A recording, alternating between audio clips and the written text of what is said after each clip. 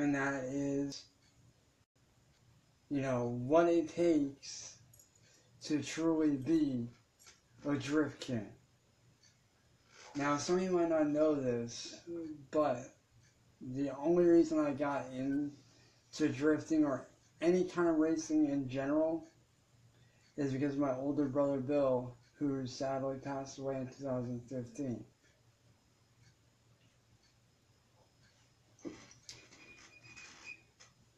And a lot of people keep asking me, well, how did he introduce you into racing? Well, he introduced me into street racing back when the first Fast and Furious came out. That's when I first learned about street racing, and that's when I was like, how can I get into this?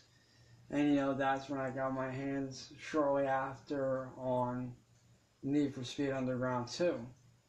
And there was this type of racing on Need for Speed Underground 2 at the time that I had no idea existed, called drifting. And at first I did it for fun, I didn't know what it was about, I didn't understand it. All I knew was that, getting my car sideways and sliding was just hella fun. Like, I really enjoyed it. It was something I was, fun with doing. It's something I really got into. And then later on, when Tokyo Drift came out, that's when I learned, that it's an actual sport. Because at the time, I didn't know it was a sport. I had no idea. And a lot of people sit there and say, oh, well, drifting's not a sport. You're just throwing your cars sideways and sliding. Well, yeah, we are throwing our cars sideways and sliding, but there's a lot of technical challenges. Believe it or not, it's one of the most skilled, challenging, and one of the most technically challenging sports that you can ever do. Because when you're throwing your car sideways at 100 miles an hour, you got to be able to keep control of that car and be able to pull that e-brake and still control your car as you have no traction. Keep in mind, the entire time you're going sideways, you have no traction. And a lot of people think that, just because, you do it in-game or like you drift in a video game, that doesn't make it real. Believe it or not, gaming is a sport as well as drifting. There's a lot of different styles of gaming out there, and the one that I'm best with, that I excel at, is drifting. And when I learned it was a sport, and I learned that there were actual competitions, I didn't worry about the competitions. I just did it for the fun of it. And at the age of 16, I became the youngest drift king to beat the world record for Hillside Manor on Need for Speed Underground 2. And the only reason that happened for me is because a friend of mine was actually filming me when he was over at my house hanging out. And I didn't know he was filming me at the time until he uploaded my video to YouTube. Because I was drifting down Hillside Manor just for the hell of it, just having fun. And like I said, I don't know where the video is at or if it's still up, but if I can find it, I will post it up. But because of my friend who I went to school with, I became the first drift king for, Underground 2. And ever since, I started getting into it a lot. And a lot of people think that, just because, I hold the title as the youngest drift king from the age of 16 for my generation, that I'm too old to be doing it because I'm 27 and this and that and da-da-da-da. Well, let me tell you something. I mean, because a lot of people tell me that, I'm washed up, that, I need to give up, drifting in-game and start doing it in real life. And they think that just because, I do it in-game, I'm not a real DK. But that's not true. Let me tell you something right now. To every single one of you who doesn't think that it's for real, or think that being a DK is bullshit, let me tell you something. Being a true drift king isn't just about, setting world records or holding titles. It's about accepting your losses and learning from those losses. It's about taking the wins with the defeats and the losses. It's about never giving up. It's about constantly, pushing yourself and applying what you learn to what you do. Because let me tell you something. Back when I first started out and I learned it was a sport and I started studying it, I started watching documentaries like Drift Bible. I started watching drifting documentaries. I started watching the anime series Initial D, which is revolved around street racing and the drift scene.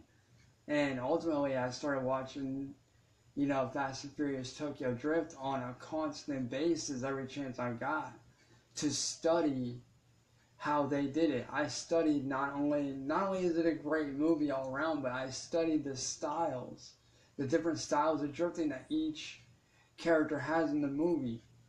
And I tried to copy it. I tried to take their style and make it my own, in my own way.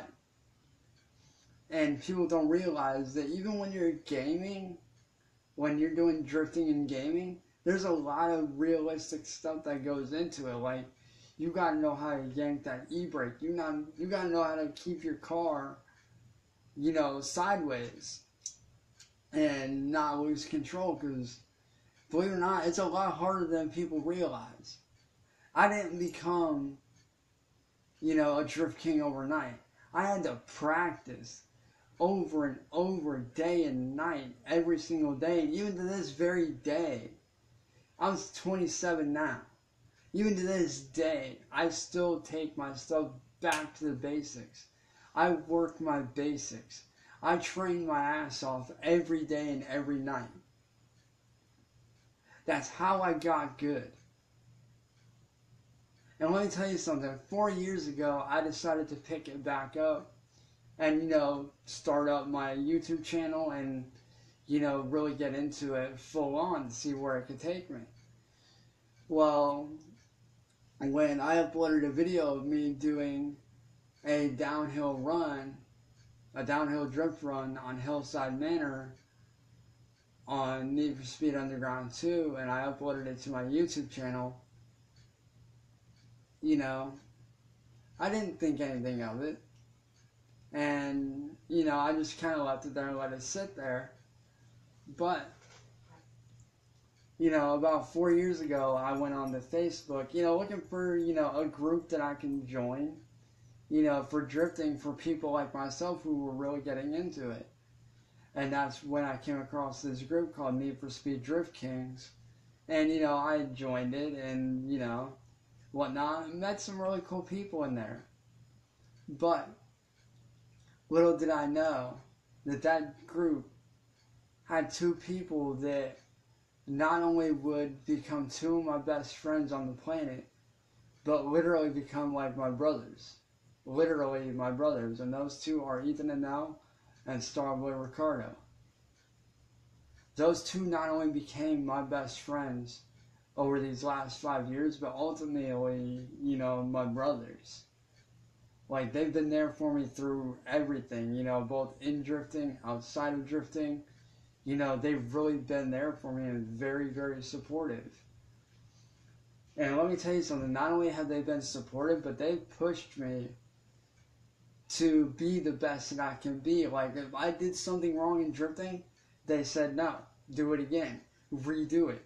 Do it until you get it right. Even if you screw just a little bit, start over, redo it. And it's them being hard on me like they were that really showed me, where I needed to train, where I needed to work on things, and everything like that. And what people don't realize is that gaming is an actual sport. Like, if you look it up, you have the National Gaming League, you have the National Gaming Association, you have a lot of different companies that are professional gaming. And yeah, you have different styles of gaming. You have fighting, you have RPG, you have first-person shooter games, which I'm also big on. Huge fan of Call of Duty. And, like other games like Mortal Kombat, very huge on those. But my number one style of gaming is always and forever going to be racing, whether it's NASCAR, whether it's circuit, sprint, drift, somewhat drag. Like, I'm okay with drag racing, but I'm not like that good, but I'm getting there with that.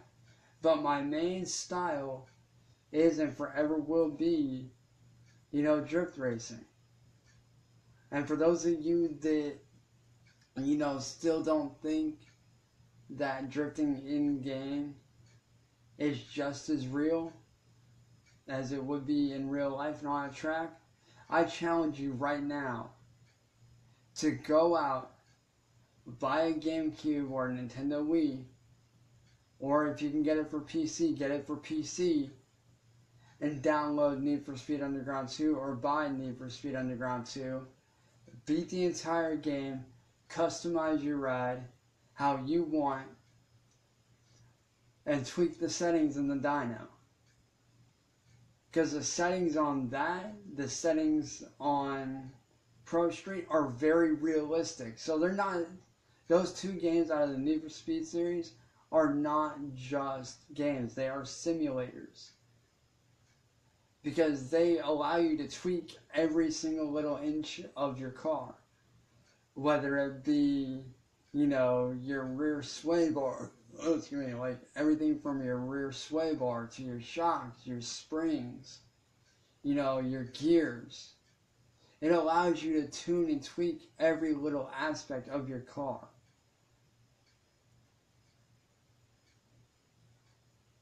And each person is different. Each driver is different from the next. We all have our own style of drifting. Because one thing I did learn from Ethan and Ricardo is we all have our own style of drifting.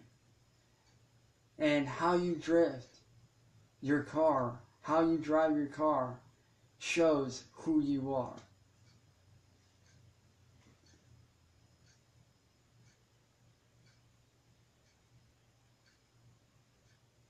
And believe it or not, that's actually a good thing, Sarah, because believe it or not, drifting in a circle is, you're actually already good as is, because believe it or not, drifting and doing donuts in a circle is actually a form of drifting.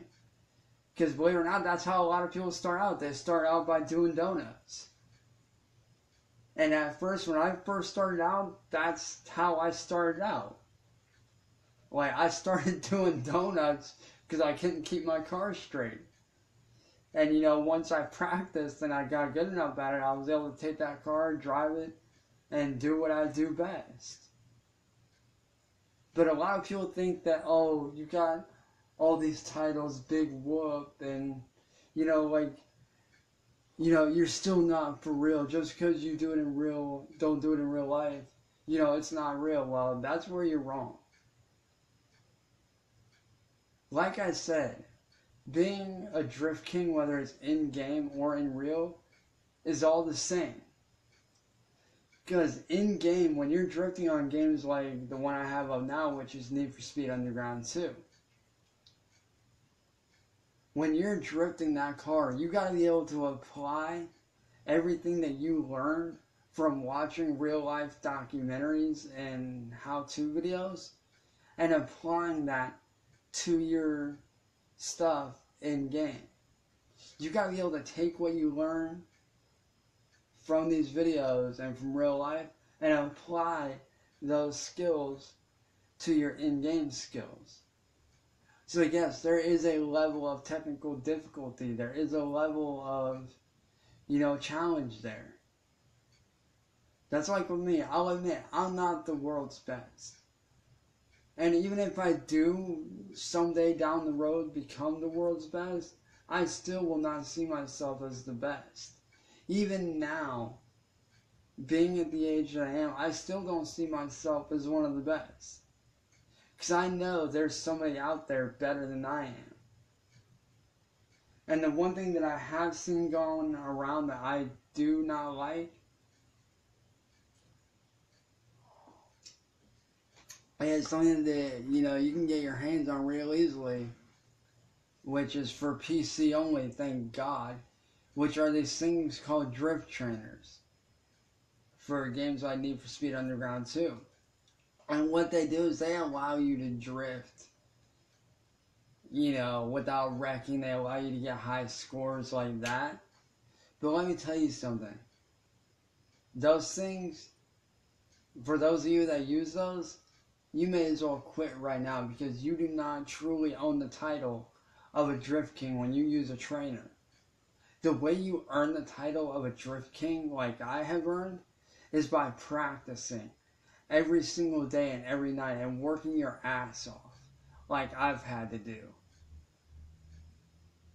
And most people ask me, well, why do you do it? Well, the basic answer for any driver is, why not? Because it's fun. But I have a lot of reasons why I do it. One of them being because, like I said, my older brother who passed away in 2015, he's the one that got me into it. If it wasn't for my older brother getting me into, the racing scene in general, I don't know what I'd be doing right now, to be honest with you. And to be honest with you, outside of my immediate family, there's three things that are very important to me. Obviously, the love of my life, Abby. But other than that, besides her, the other two things that mean the world to me are drifting and my friends and family. Yes, I have my immediate family, but I also have, you guys, along with the love of my life and drifting. Like, those are the... Granted, yes, my music is important to me, but not as important. Because, I can always pick up music at any given time. That's always going to be there.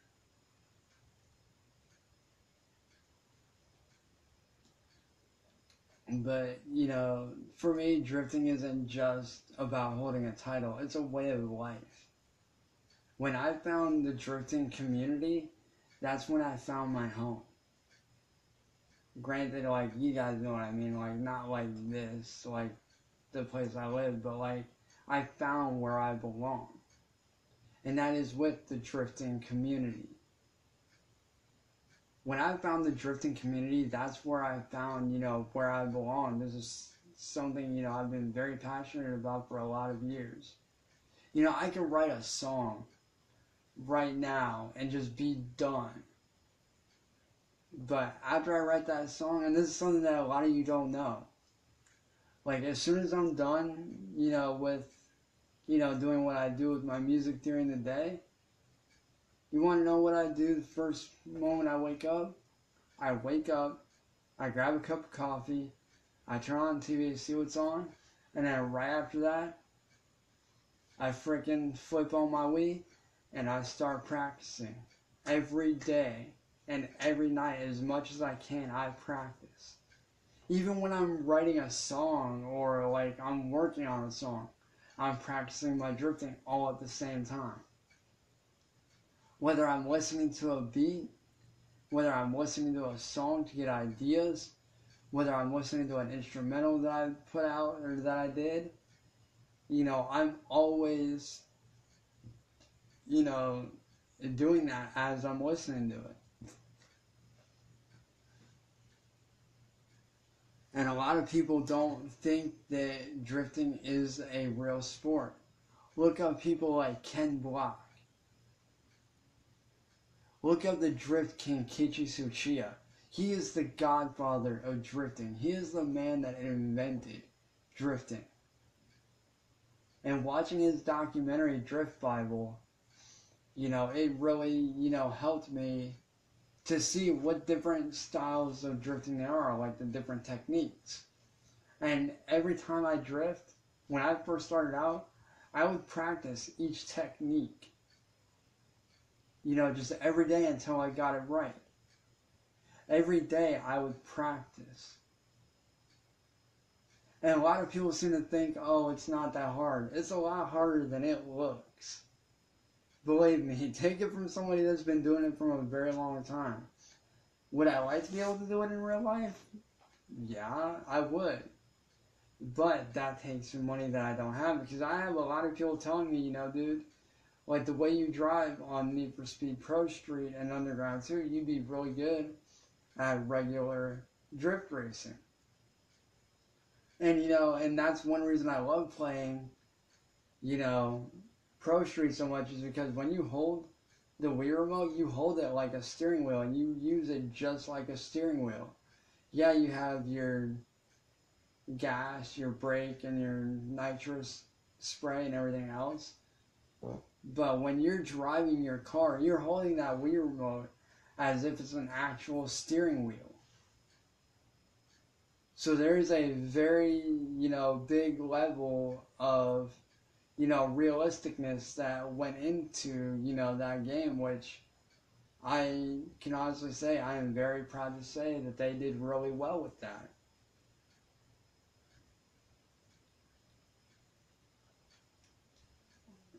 But, like, a lot of people think that, drifting is not a sport, when in reality, whether you're in-game, whether you drift in-game or in real life, at the end of the day, drifting is drifting. A driver's a driver. And yes, I know that I'm quoting a quote from the first Fast and Furious movie, but one thing that is true with any sport, with any racing sport, whether it's in-game or in real life, it doesn't matter whether you win by an inch or by a mile. Winning is winning.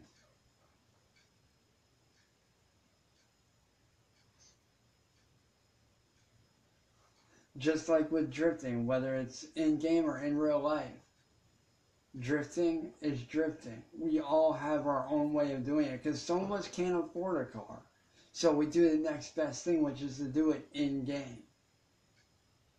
And believe me, I've met a lot of very cool people, within the drifting community. I've gotten the chance to, talk to several people who do it, in real life, who see what I do and are very impressed by it.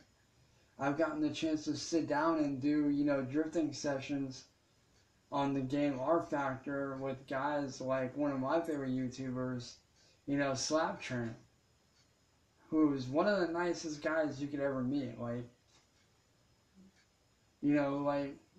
he's just like I am. Drifting is what he loves to do. Just like it's what I love to do. That's like the first thing that believe it or not, I started drifting before I started doing music. I started doing drifting when I was 16. And that's when I first learned about it. When I was 16, that's when I first learned about it. So I've been doing drift racing far longer than I've been doing my music. My music, I started out when I was 19, 20, 21. So imagine that. Think about how much time and effort and hard work I put in from the time I was 16 up until now. And even now, I do still make rookie mistakes. We all make rookie mistakes. Do I see myself as the best? No, I don't. Because I know that there's somebody out there who's 100 times better than I am. But the one thing that I do detest and just cannot stand are all these people that use trainers on PC that, think, oh, I'm using a trainer. I don't have to worry about it. Oh, I use a trainer. I'll, beat this record and be the best. Sorry, but if you use a trainer, you're not the best. To me, being the best is not about taking shortcuts like using a trainer. Being the best and being a true DK like myself takes hard work and practice. As a matter of fact, AJ Styles from WWE, from wrestling, said this actually tonight. Don't get me wrong, I'm not going to quote him 100%, but he did say that to earn your spot, there are no shortcuts. You have to be willing to, take your losses with your wins. There are no shortcuts to being truly great. If you take a shortcut, you're automatically a loser. If you take a shortcut, you're selling yourself short. You get your opportunities cut real short that way.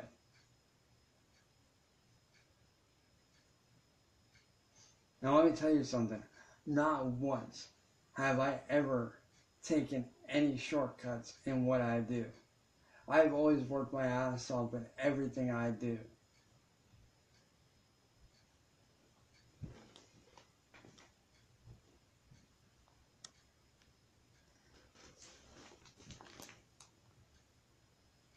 And that's what makes a true champion in any sport, no matter whether it's trading cards like Yu-Gi-Oh!, no matter whether it's in racing games like what I do with drifting, no matter what sport you're in, if you cut corners, you're going to get your opportunities cut very short.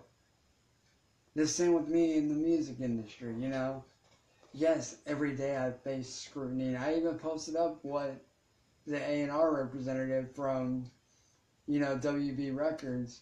And if you guys don't know WB Records, Warner Brothers Entertainment, Warner Brothers Records. They've done a lot of major movies and stuff. I even posted up, what their A&R had said to me in an email last night.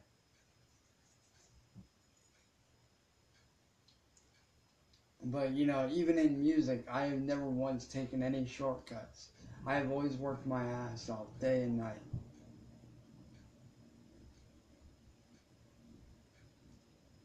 So, point being, no matter what you do, don't be taking any shortcuts because it's not going to get you anywhere except hurt in the end.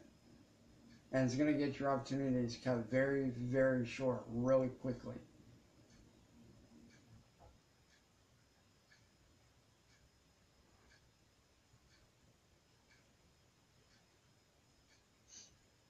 Now let me tell you something right now. And I know this is kind of off topic, but this does pertain to what I just said with record labels. Do you really think that is fair? And that you record labels out there who I know are probably watching this right now, do you really think it's fair what you guys are doing? Just because I don't have any money, do you really think that's very fair what you guys are doing to me every day, scrutinizing me, putting me down, making me to where I literally today actually broke down into tears because of what one of your A&R representatives had said to me? And if you guys don't know what the A&R representative said to me, he basically told me that I had no chance of making it in the music industry because of how I look and because of the fact that I don't follow these trends like a lot of these mainstream artists do. Like, I don't follow that crowd. I stand out. I'm different. I do me. I don't sell out like a lot of these others do. That's not me. That's not who I am.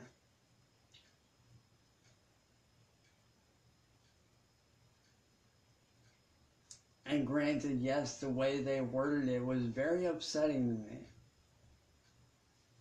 I mean, do I think it's fair that I'm not signed to a label? No, I don't. But the one thing I would like to do is to start up my own record label, but the only way I can do that is to sell more of my stuff. And the only way I can sell more of my stuff is if you guys are willing to ask for the links to my shops, to both my shops that I have up, and to buy my merchandise. That's the only way I'll ever be able to make it. That's the only way I'll ever be able to become an independent record label owner. or at least to be able to make it on my own as an artist. Because what you guys don't realize is a lot of you are saying, you know, like, go independent. You know, do your own thing, go independent. Well, I want to. But it takes money to be able to be successful as an independent artist. It takes money to be able to start up my own record label. So I can't do that unless you guys help me out by buying, you know, either stuff from my rajon.com clothing line or my Dizzy Jam music store. That's the only way I can get any kind of money. Because what you guys don't realize is I can't work because I have to stay here at home to help my moms. So while our roommate is at work every day, I'm here at home helping my mom out. And I don't think you guys realize, you know, what I get put through every day by these record labels. What I told you guys and what I posted on Facebook today about those labels is just the tip of the iceberg and just a glimpse at what I face every day. I get far worse from these labels. Sorry guys, did you notice? But, you know, that's just a taste, just a glimpse of what I face every single day from record labels and companies who I look into for signing me.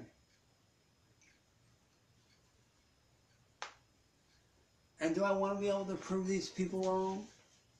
Of course I do. But the only way I can prove them wrong is with your guys' help. Now, if you guys truly, and I mean, if you guys 110% truly want to see me prove these guys wrong, you guys can help me in a major way. And that is by going to either my rajon.com music site, and if you guys go to rajon.com, look up DKCUSTOMS, that's DK Customs at rajon.com. You guys can find all my merchandise there for good prices. Or if you guys are interested in buying, you know, some music-based merchandise, you guys can go to dizzyjam.com and look up Shadowblade. I have my stuff on there. That's Shadow, BLAYDE. Y'all already know the spelling. And you guys not only will be buying an item, but you guys will be getting my full album of Urban Warfare for free download. So honestly, you guys are getting a good deal on that. You guys are getting two things for the price of one. So you guys are not only getting a t-shirt, a hat, a hoodie, or a coffee cup, but you guys are also getting a free full album too.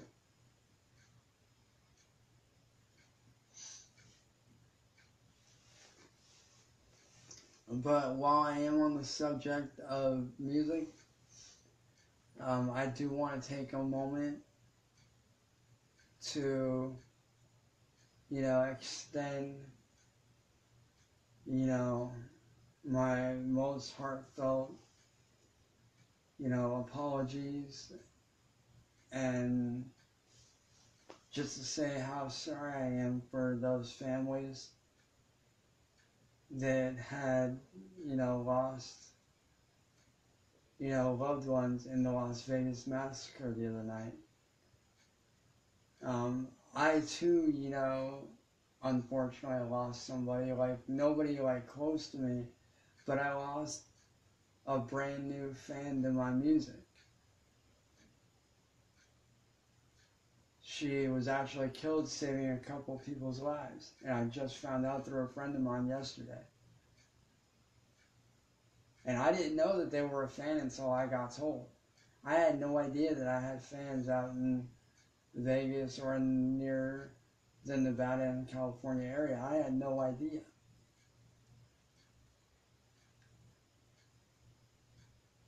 So to Angela Gomez's family, I want you guys to know that, You know, your family, along with every other family that has suffered losses, I want you guys to know that you all have, you know, my most heartfelt apologies, as well as, you know, you guys are definitely in my thoughts and prayers, along with every other family who suffered a loss, and for those who lived. You know, you all have my prayers. You guys are in my thoughts and prayers every day. And to those that did survive and who did save lives, I want to say thank you to every single one of you. If it wasn't for you guys, a lot more lives would have been lost than what there were.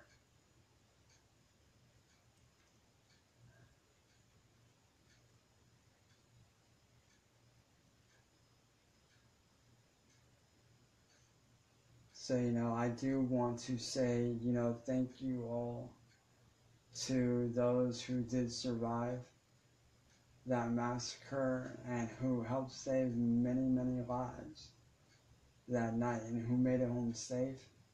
So if you or anybody you know who was there that night and are watching this right now, I want to say thank you so much.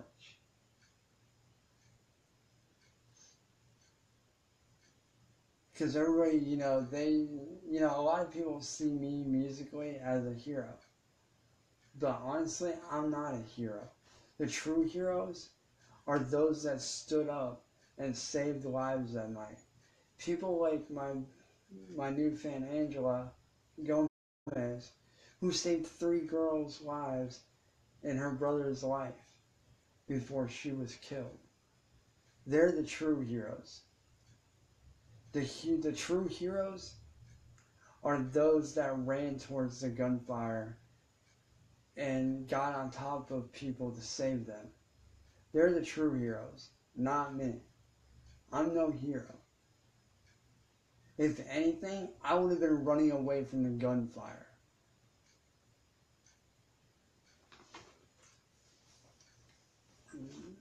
And for those that ran towards the gunfire, whether they were civilian, whether they were EMT, whether they were police officers, whether they were firefighters, they displayed true courage and bravery and true heroism.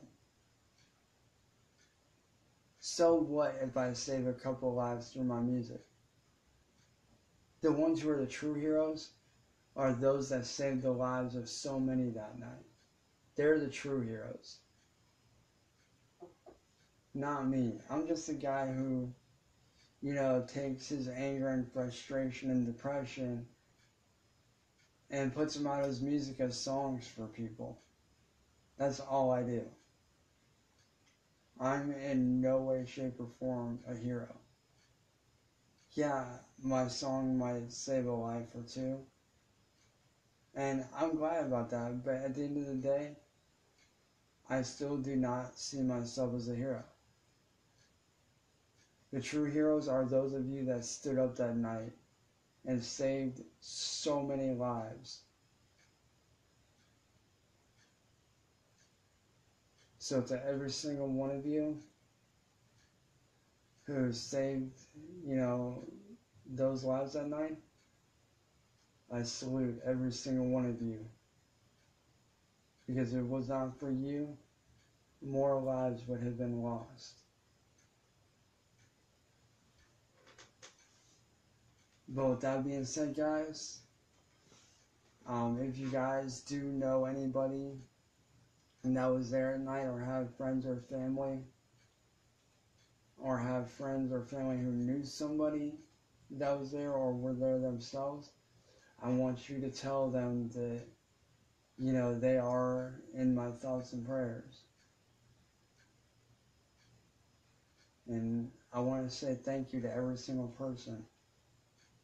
And to those that did have somebody who passed away in that massacre, I want you all to know that you guys and your families have my most, utmost, and deepest heartfelt apologies. No words can describe, you know, how sorry I am for you guys. There are no amount of words that can ever describe what I watched on the news. Because I didn't know about the massacre until the day after. That following morning. When I got home from my doctor's appointment, I heard glimpses about it on the radio, but I didn't know for sure. And I go to turn on the TV. And, you know, like the horror that I watched unfold was not only gut-wrenching and sickening, but it made me realize just how, you know, short your life can be cut just like that. Within seconds, your life can be taken away like that.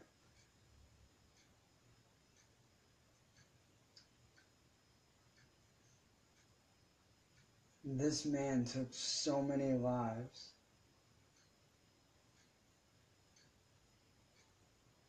And then he turned around and ended his own life.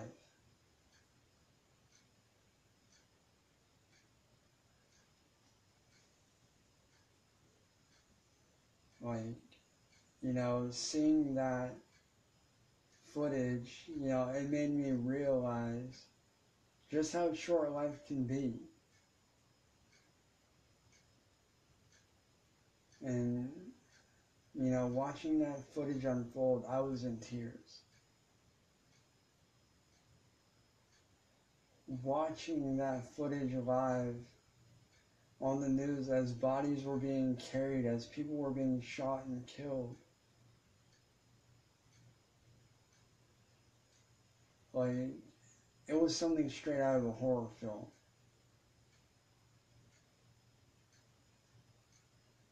And to think this man committed the deadliest massacre in the history of the modern U.S. is unthinkable. It's unfathomable at how somebody can commit such a horrible, horrible act.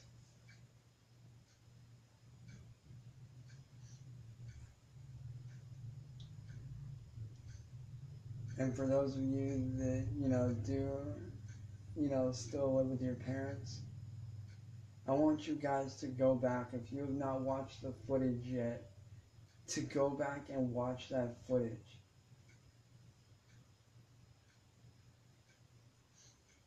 And every day when you get up, before you walk out that door, I want you to hug your family.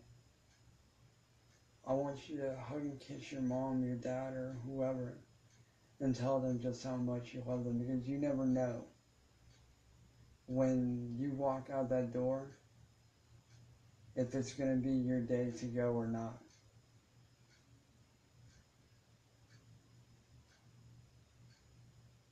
The minute you walk out the door, your life could be taken within an instant. The day you walk out that door could be your last. And that's why why family is very important.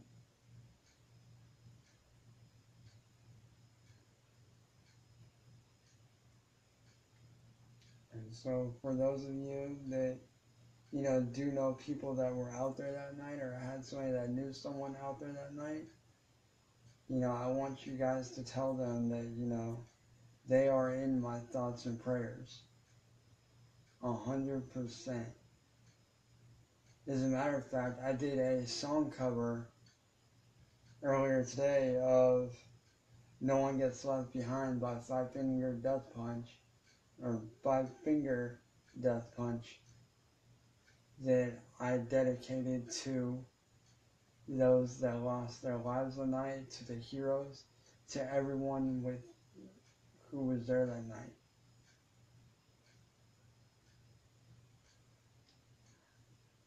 Along with another song that I did a cover of on Star Maker as well. I did 2 songs dedicated to the victims and the heroes that night. So if you are watching this and you do have family or friends out there that were killed or survived, I want you all to know that, you know, I appreciate every single one of you. And, you know, I want you guys to know that you are in my thoughts and prayers, you know, every second of every day. And I'm not just saying that, like, I truly and honest to God mean that. And if you guys also go to my Facebook, I do have the GoFundMe for Angela's family. So if you guys go down my timeline, it's there. You guys can donate, you know, to her family, as well as to many others that had lost their lives that night.